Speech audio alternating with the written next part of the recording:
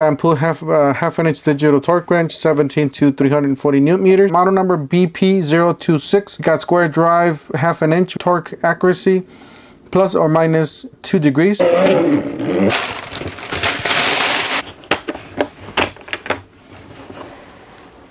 right, this is what it looks like.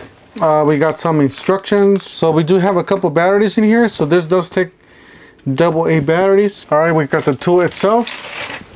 So this is not chrome. This is pretty much like another, like painted metal. Looks like it. We got VANPO. We got the 17 to 340 newton meters. Reverse, forward and reverse, basically, or left and right. The battery is located here. That's why they include like a coin type to open and close the battery compartment. It goes in towards the inside, and negative goes into towards the cap. This is the cap. Alright, so basically to put this back in, you just have to line it up with the tabs. Just keep that in mind when you're putting this in. So we're just going to put the tool down. We're going to let it calibrate by itself. It's calibrating. It says newton meters, 340 newton meters. And 9 inch-pounds. We got up to 250 foot-pounds.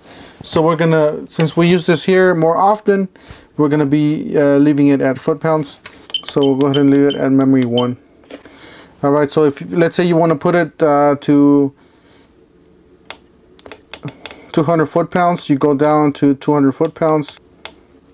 209 foot-pounds. Go ahead and take it outside and try it out. Just pushing the button, calibrating it, waiting for it to calibrate.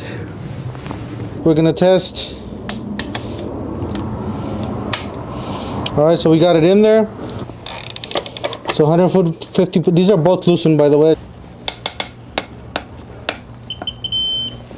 All right, so we got 150 foot-pounds. That one.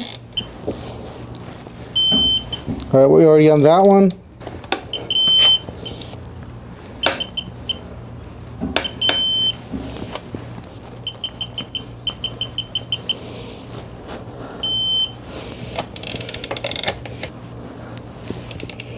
This was really loose. Lets you know on the foot-pounds. Definitely recommend it for the DIY. For your tire rotations, if you want to double check your foot-pounds, you don't trust your tire guy. This is a great little